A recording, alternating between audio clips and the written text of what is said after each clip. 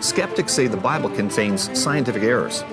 No, it doesn't, and we'll refute the skeptics' arguments this week on Creation Magazine Live.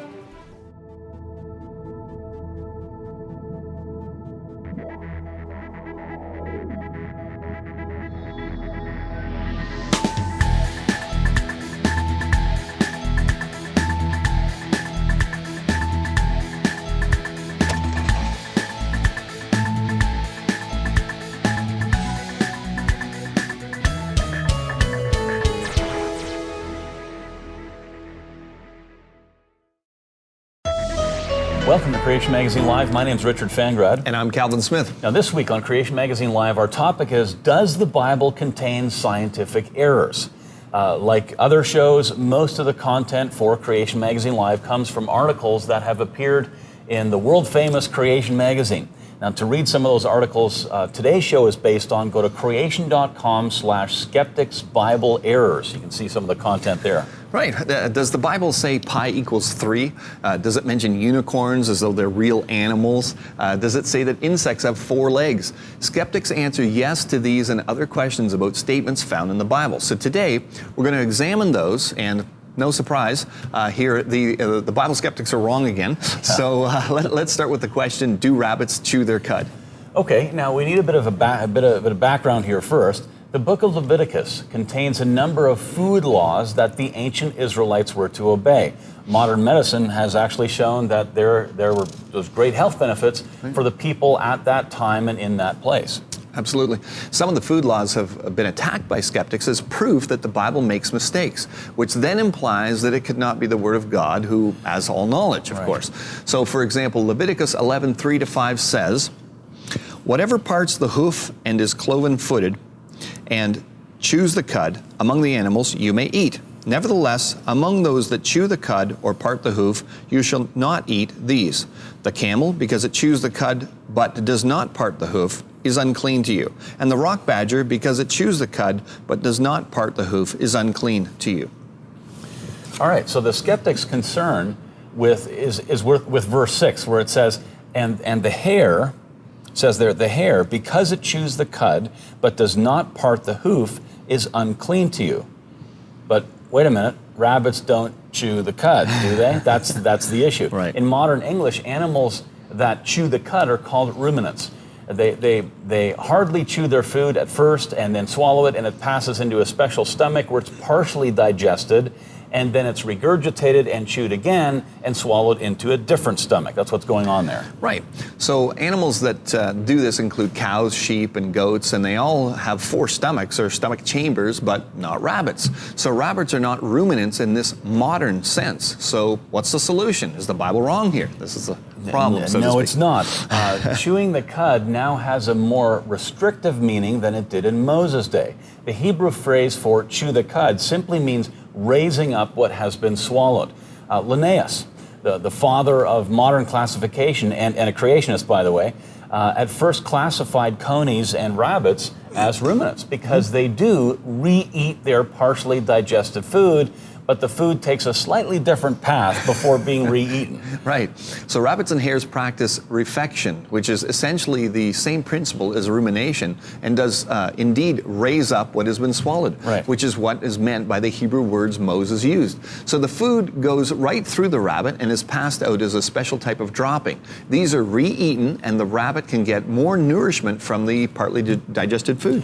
Now, another name for this process is called cecotrophy. Cecotrophy is the act of eating the cecotropes, or soft feces. In the rabbit, small fiber particles are selected in the GI tract and sent to the cecum, where they're fermented to synthesize proteins and vitamins that'll be part of the cecotropes. And these are then expelled and re-eaten. So the function of cecotrophy is to provide the rabbit with the proteins and vitamins that were synthesized in the cecum and prevents these nutrients from being lost. It's a very important process because it can provide up to 20% of their daily protein requirements. Yeah, so it's not an error of Scripture that chewing the cud now has a more restrictive meaning than it did in Moses' day. As it turns out, rabbits and hares do indeed chew the cud, although not in the same way that true ruminants do. Right. So once again, the Bible's right and the skeptics are wrong.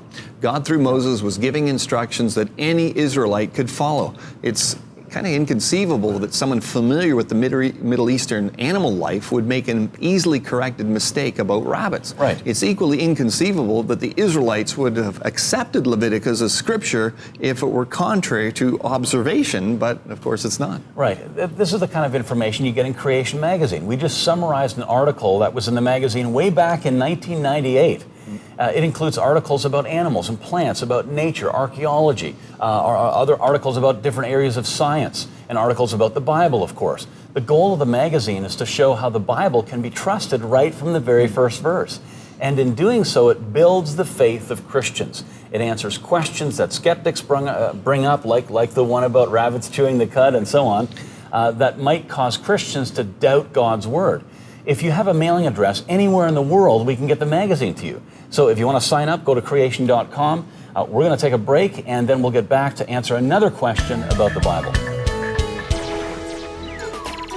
One of the remarkable things about the geologic record is that blankets of sediments cover vast areas of the continents. In his book, The Nature of the Stratigraphical Record, evolutionary geologist Professor Derek Agar marveled at the way sedimentary layers extended for thousands of kilometers, even across continents. He was particularly impressed with the chalk beds that form the famous White Cliffs of Dover in southern England, as these trace all the way to Turkey and Egypt. The strata exposed in the walls of the Grand Canyon provide another example. Some of these sedimentary formations extend thousands of kilometers across North America. Such vast sedimentary layers suggest that geological processes must have occurred in the past that we don't observe today. Sedimentary deposits forming today are localized and confined to river deltas, lake beds, and along narrow strips of coastline. Sedimentary blankets covering vast areas are exactly what we would expect if the global flood recorded in the Bible actually occurred. To find out more from Creation Ministries International, visit our website, creation.com.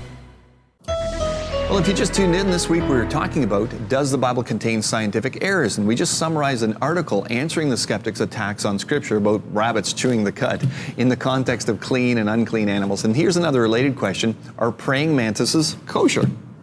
Yeah, well, that's the title of another article from Creation Magazine back in 2010. Mm-hmm. And it's now on the website if you want to read it at creation.com/kosher.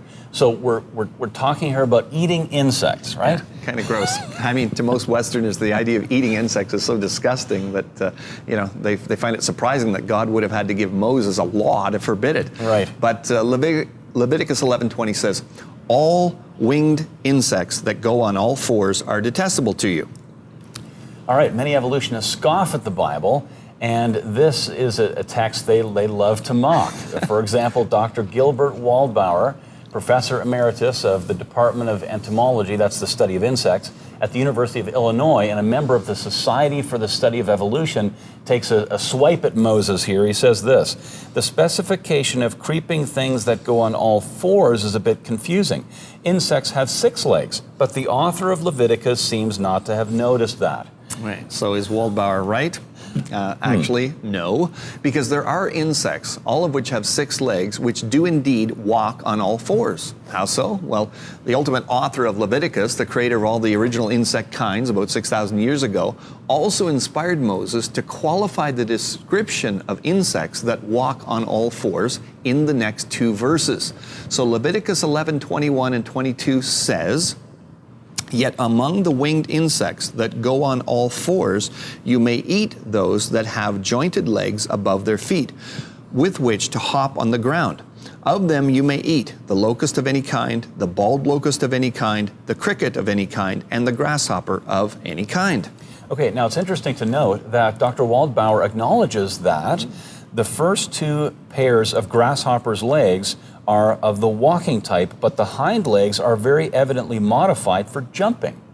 Well, that matches what Leviticus actually says. That is, just because we call them legs, it doesn't follow that the Hebrews did. Right. They tended to classify things according to function. Right.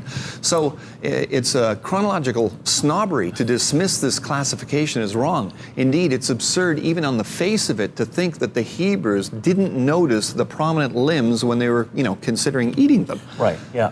Are there any other insects we could ask, that walk on all fours? Well, praying mantises, as we mentioned before, hold the front pair of their legs up in front of them in a prayerful pose, and these legs have they're covered with sharp barbs, which help the mantises catch their food. When another insect walks past, the mantis's front legs whip out and capture lunch, and it uses its rear forelegs for walking. Right. So imagine an ancient Israelite.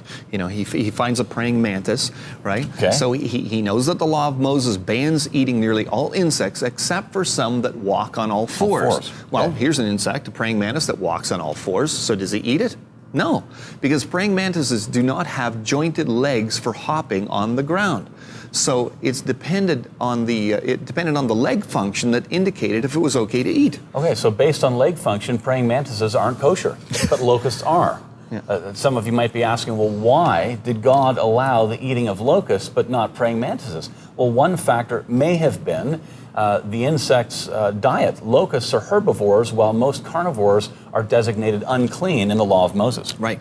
Another factor may be related to God's mercy. Remember that locusts could devastate crops, leaving famine in their wake, and even in the midst of judgment, God was gracious and let Israel eat this protein-rich food source. Yeah, and they can have it. I'll get my protein somewhere else, kind of thing, you know. But hey, there are people today who love them. Here's some Thai fried grasshopper, a favorite street food in Thailand.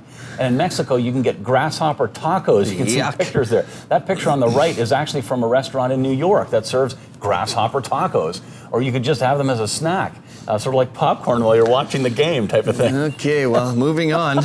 Let's look at another verse that skeptics have attacked. Does the Bible mention unicorns as real animals? And we'll get into that after a short break. The Genesis account is the Rolls-Royce of creation books.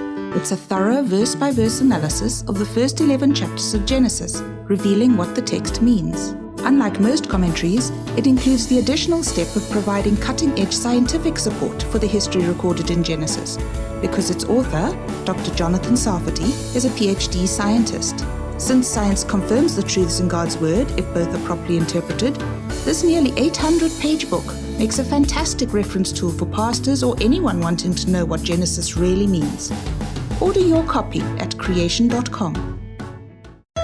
Okay, on this week's episode, we're talking about supposed scientific errors in the Bible. Skeptics will use whatever they can, fair or foul, to attempt to discredit God's Word. Right, and of course our focus as a ministry is on the creation evolution issue, but it's really about the authority of the whole Bible. So, it is. We focus on Genesis because it's an area where many attacks, of course, against the Bible are focused, but this week we're looking into other areas of Scripture that have been attacked. So let's have a look at the mention of unicorns in the King James translation of the Bible. Okay, in Job 39, 9 and 10, it says, "Will the unicorn be willing to serve thee, or abide by thy crib?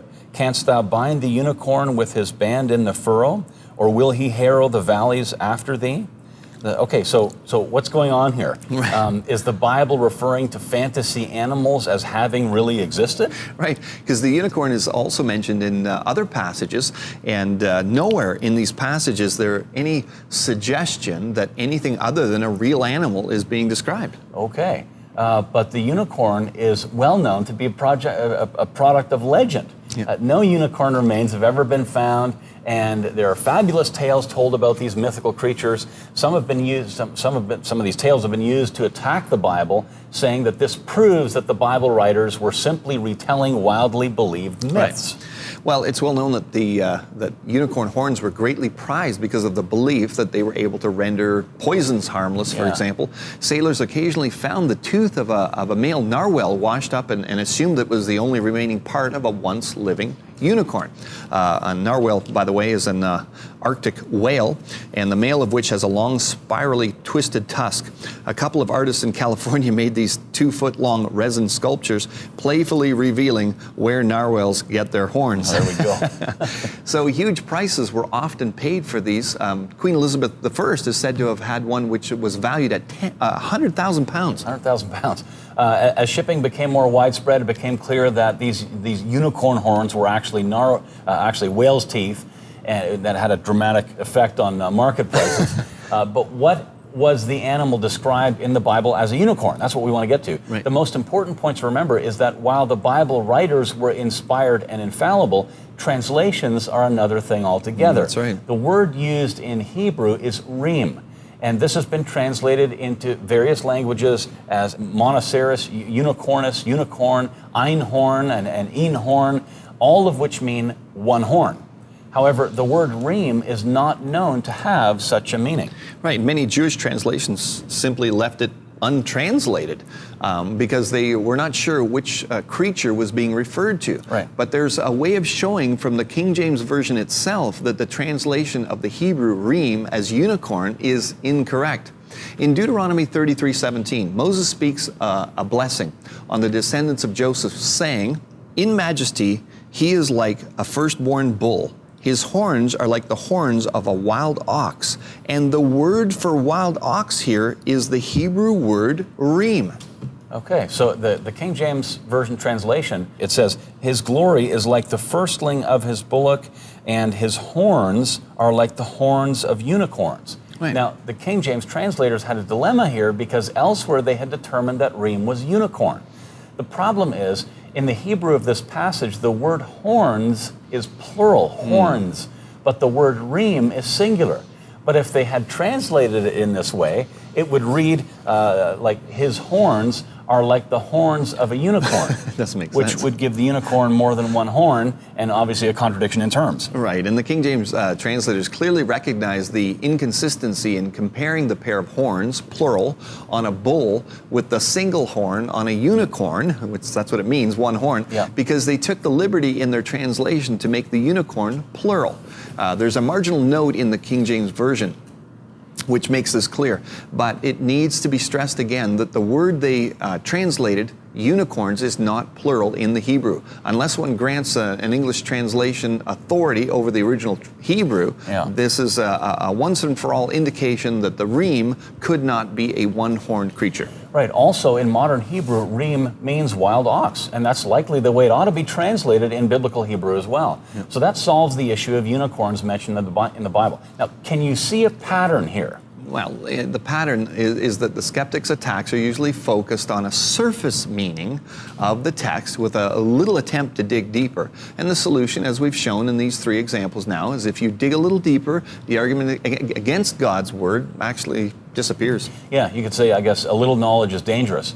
In the case of the rabbits, a little more detail about how rabbits actually eat cleared that problem up. Paying closer attention to the text of Scripture and knowing a bit about insects helped to get a solution there. And in this last case, it was a simple translation error in English. Right. And so there's no issue with the original language of the Bible, and we'll be back shortly with another one. Ever since the discovery of the first Neanderthal remains in 1856, scientists have debated how to classify these mysterious, quite human-like creatures. Until recently, many evolutionists were confident that Neanderthals were not fully human, and they regarded them as a subhuman species called Homo neanderthalensis. However, recent genetic research shows that modern humans and Neanderthals interbred, suggesting that Neanderthals and people living today should be classified as the same species. After sequencing the Neanderthal genome, the world's leading authority on ancient DNA, Svante Pääbo, concluded, "Many would say that a species is a group of organisms that can produce fertile offspring with each other and cannot do so with members of other groups. From that perspective, we had shown that Neanderthals and modern humans were the same species." Neanderthals were humans, not ape men, contrary to 150 years of storytelling. To find out more from Creation Ministries International, visit our website, creation.com.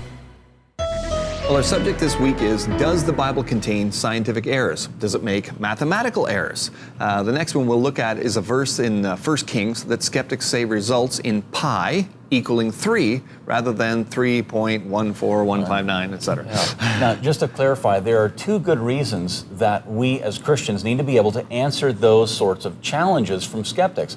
The first one is that we need to continually remove obstacles, stumbling blocks that might prevent us from fully applying God's Word to our lives. If there is something that you've heard from skeptics that causes you to doubt Scripture, then deal with it. There are so many good resources available today to refute the skeptics' attacks. There really are. That's right.